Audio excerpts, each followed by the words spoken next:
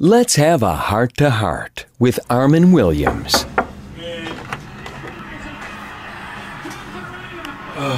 Hey guys,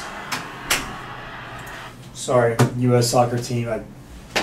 I'll pause that. I know in your mind you've probably seen that header and that game-tying goal over and over and over the last 24 hours. Publicly, you're saying, "Hey, let's get past it," and that's great. I'm not past it. Here's the deal. So you played in a rainforest on Sunday. You're tired. You're exhausted. Glenn Dipsy looks like he got in a wreck twice. God bless America. So Germany is a much better team. We all agree with that. Can you guys, and remember this is coming from white tuba boy, okay? Tuba player, no athletic ability whatsoever, no soccer background.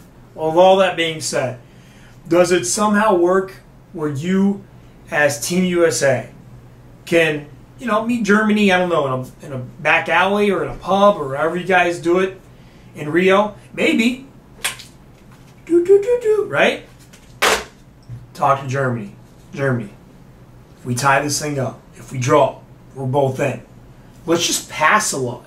Let's call it opposite Carmelo Anthony Day.